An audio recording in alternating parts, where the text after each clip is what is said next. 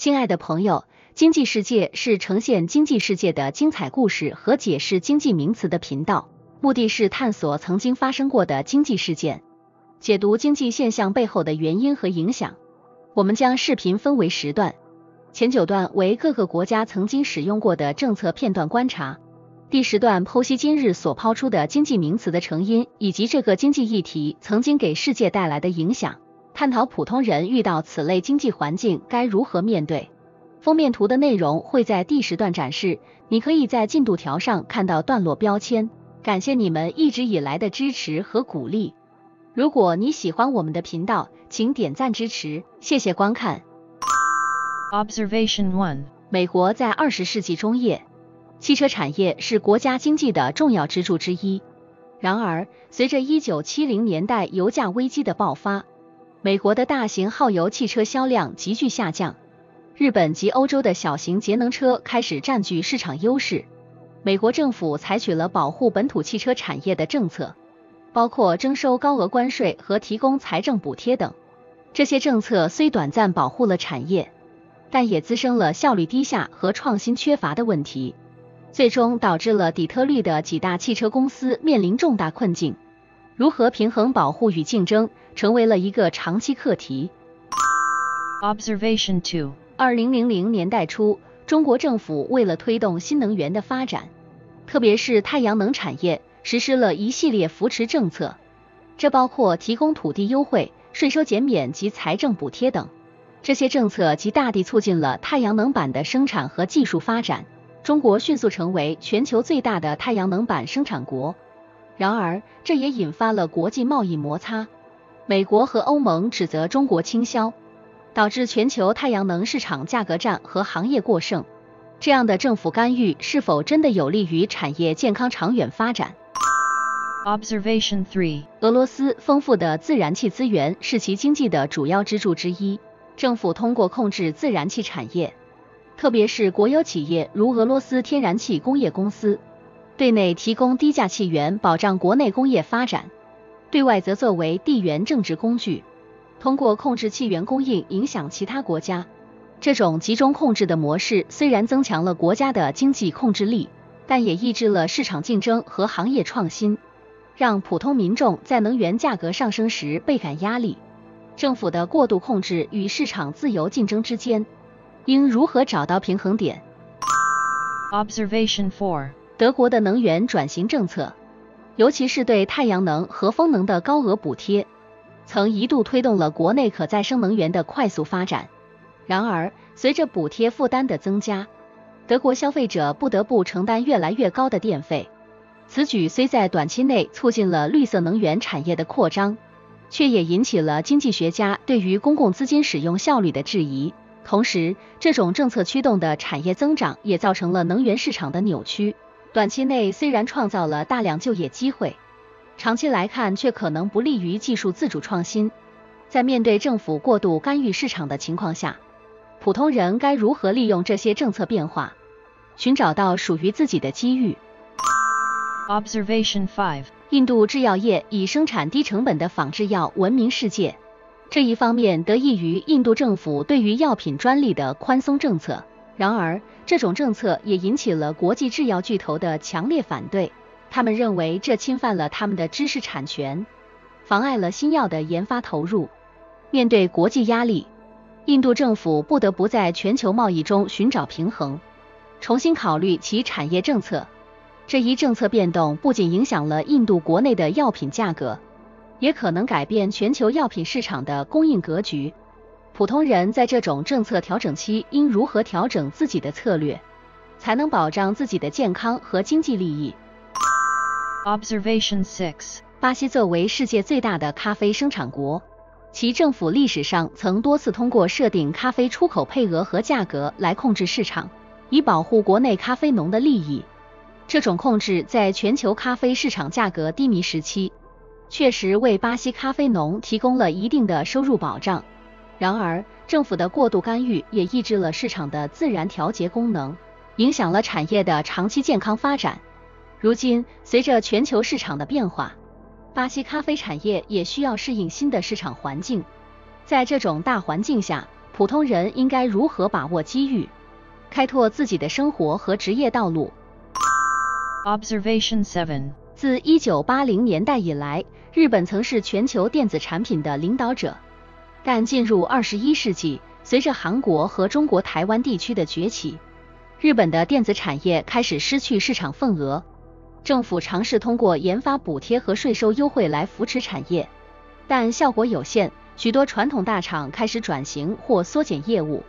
这种产业政策与独裁国家的直接控制有所不同，后者往往更加集中和强制性，而日本更倾向于通过激励措施来引导市场。日本电子产业的挫折和复兴对普通家庭的生活有何影响？他们又如何适应这一变化？ Observation 8. 南非是全球重要的矿产资源国，矿业长期是其经济支柱。然而，矿业的高度依赖也使得国家经济极易受到全球商品价格波动的影响。政府为了减少经济波动，试图通过引入更严格的矿业法规来增加国内收益，但这却导致许多国际矿业公司撤资。这种政策环境与独裁国家的直接资源控制有所区别，后者可能通过国有化等方式更为直接地控制资源。在这种复杂的政策环境下，普通人应如何调整自己的职业和生活策略？ Observation 9. 意大利的时尚产业以其独特的设计和高质量著称，是国家的标志性经济领域之一。面对全球化的挑战，意大利政府和私营部门都在努力维护其品牌的高端市场定位，同时也寻求通过技术创新和市场多元化来适应变化。这种策略与独裁国家的产业政策有显著不同。独裁体制下通常会有更多的政府干预和控制。在这样的全球化挑战下，意大利时尚产业的变迁将如何影响普通人的就业和生活方式？ View. 产业经济学听起来可能像是高深莫测的学术术语，但其实它与我们的生活息息相关。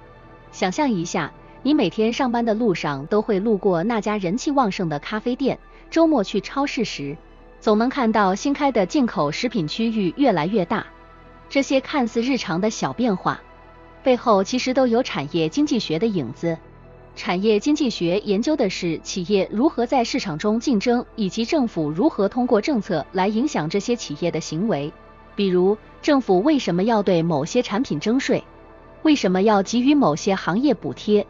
背后都是有深思熟虑的经济学原理。简单来说，就是研究生意经的科学。来说个故事吧。在20世纪初的美国，汽车行业开始兴起。那时的汽车市场几乎被福特和通用两家公司所垄断。政府为了促进竞争和技术创新，开始实施各种政策，比如反垄断法以及提供研发补贴等。这些政策不仅改变了汽车行业的格局，也让普通消费者受益。因为竞争激烈的市场通常会推动产品质量的提升和价格的降低，但产业经济学并不是万能的。比如在实施某些政策时，如果没有考虑到所有的经济因素，可能会导致一些行业受到不公平的对待或者市场失衡。就像你不能在没有任何准备的情况下，单靠热情去参加马拉松一样，政府也需要深思熟虑地制定政策。那么，产业经济学到底如何影响到了我们的钱袋子呢？这就要看政府是如何运用这门学科的原理来制定具体的经济政策了。在接下来的段落中，我们将深入探讨一个国家如何利用产业经济学的政策来影响经济发展，以及这些政策如何最终影响到每个普通人的生活。以中国为例，近年来，中国政府采用了一系列产业政策来推动国内高技术产业的发展，从电子制造到新能源汽车。政府的政策导向不仅促进了技术进步和产业升级，也为普通消费者带来了更多、更好、更便宜的产品选择。这种政策的背后，正是产业经济学的理论支撑。在提到中国如何运用产业经济学政策前，我们先来看看实施这些政策前的经济状况。回到20世纪90年代末到21世纪初，中国经济正在从劳动密集型向技术密集型转变。但面临的最大挑战是本土技术和创新能力不足，依赖进口的高科技产品层出不穷，从电子芯片到自动化设备，这直接限制了经济的长远发展。为了解决这一问题，中国政府采取了一系列精准的产业政策，旨在培育和扶持本土高科技产业。政府通过提供税收优惠、财政补贴和研发资金支持，鼓励企业投入到核心技术研发中。例如，中国的半导体产业就是在政府的多项扶持政策下逐渐发展起来的。政府不仅提供资金支持，还设立了多个国家级的研发中心，以推动关键技术的突破。实际案例中，比如说华为公司，就是在这样的政策环境下快速成长起来的。华为大量投资于通信设备的研发，尤其是在 5G 技术上，不仅赶超了国际竞争对手，更成为全球市场的领跑者。此外，政府还特别强调产学研合作，鼓励企业与高等院校和研究机构的合作。这种模式有效地缩短了理论研究到产品转化的周期，加速了技术的商业应用。通过这些政策的实施，不仅改善了中国的产业结构，更提高了整个国家的竞争力。这些政策的成功执行，也展示了产业经济学在指导国家宏观经济政策制定中的重要作用。同时，普通人也从中受益，因为新技术的应用使得产品种类更多样，价格更亲民，生活质量得到提升。从这些实际的例子中，我们可以看到，产业经济学不仅仅是理论上的探讨，更是具体政策执行中的实用工具。它直接影响到国家的发展战略和普通人的日常生活。Analyze. 产业经济学作为研究企业、市场及其相互作用的学科，对社会发展具有显著的双刃剑效应。其优势在于能够帮助政府和企业更好地理解市场动态，制定有效的产业政策和商业策略，推动技术创新和产业升级，从而增强国家的国际竞争力和经济繁荣。例如，通过合理的政策引导和资金投入，可以培育出具有全球竞争力的高科技产业，提高就业率，增加国民收入。然而，产业经济学的应用也可能带来一些弊端。如果政策制定不当，可能会导致市场失衡，如过度保护某些行业导致资源配置不优化，亦或是忽视小微企业和创新型企业的发展，造成市场垄断和创新动力的丧失。此外，政府干预过多可能抑制市场自由竞争，影响市场效率。对于普通人的生活，产业经济学的实际应用通常带来直接的经济效益，如产品多样化、价格合理化以及新技术的普及，使得生活质量得以提升。然而，不平衡的产业发展也可能加剧地区社会不平等，影响部分群体的就业机会。